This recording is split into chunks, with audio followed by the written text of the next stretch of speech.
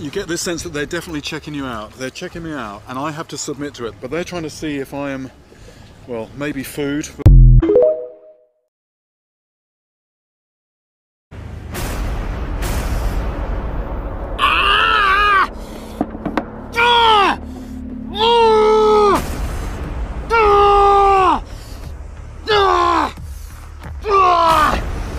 Oh my gosh!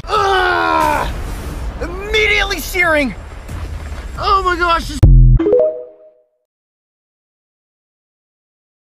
With only a few hours of daylight left, I plan to scout the area and try to get my head around the immensity of my challenge.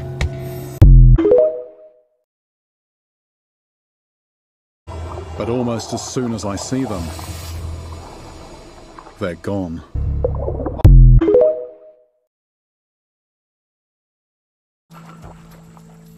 Gosh. Incredible fish. This monster is a catfish.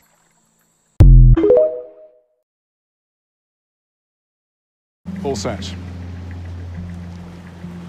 It's now just a waiting game. The worst case scenario is I am here for the next 10 or 12 hours and nothing happens. On the other hand, something could happen at any moment.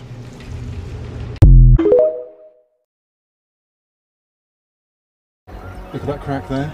Do you know what I can do? I can shove this pole in that crack.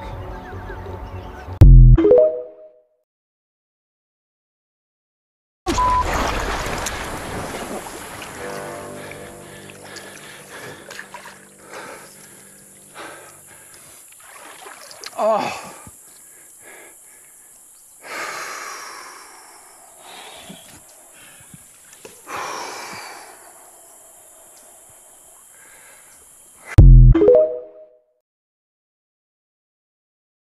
Here we go.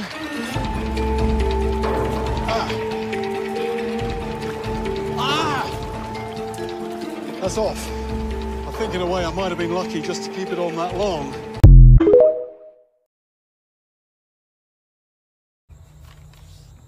Well, the suspect list I've managed to assemble so far contains some pretty impressive beasts, but somehow I don't think there's a particularly compelling case for any one of them.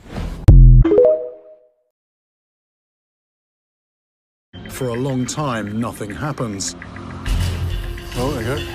Then finally, a take. And this time, it's big. Yeah, this is a heavy fish. Assim mesmo que sentam só os ossos.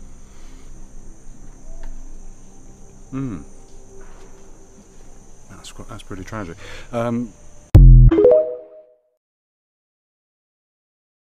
East of folklore. And if you caught a glimpse of something this size, colour and shape appearing on the edge of your vision, your mind could fill in the gaps. A minute later, it's back for more. This time, we need to fire a warning shot. I am gonna fire away. Oh.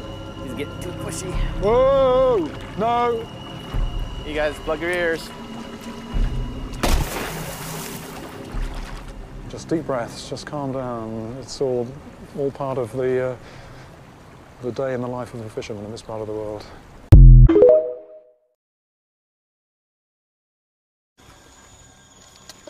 "52 inches.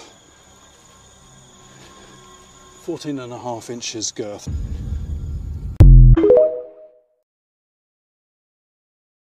This caught. The water is clear and there's plenty of vegetation. Perfect hunting ground for an ambush predator.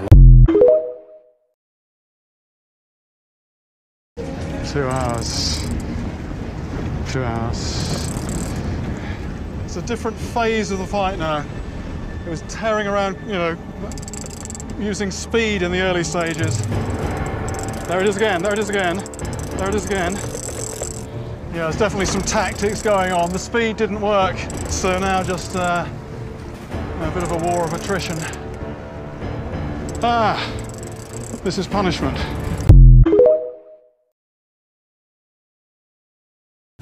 Wait, I'm going to come over there, I need to come there, I need to come there.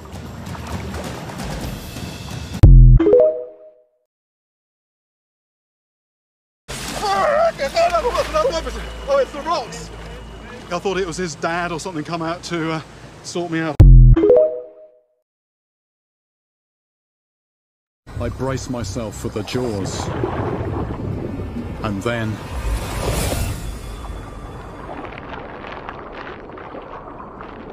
nothing.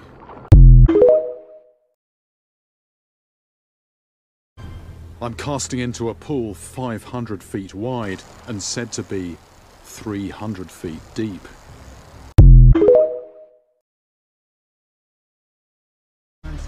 Finally, I can feel the raw power of this predator running directly through my hands.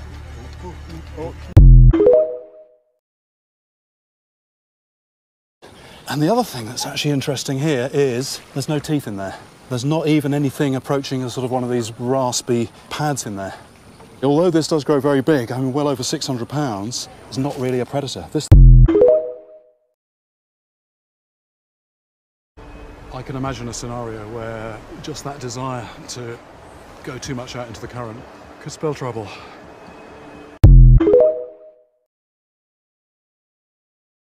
I don't know, I think I need to just get my breath back and get my pulse down a little bit.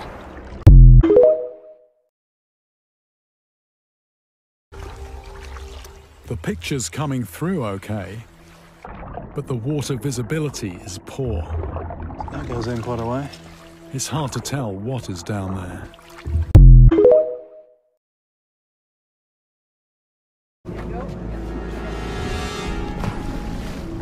Now we just have to sit tight and wait for the feast to begin. I submerge again. This time I go head first into the hole, which just keeps on going and going. When I'm in it as far as my thighs, something bites me.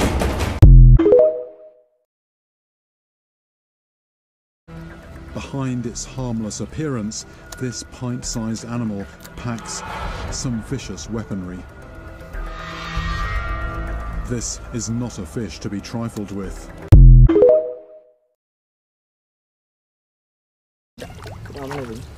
When the monk reveals the beast, I recognize it as something I've tangled with before.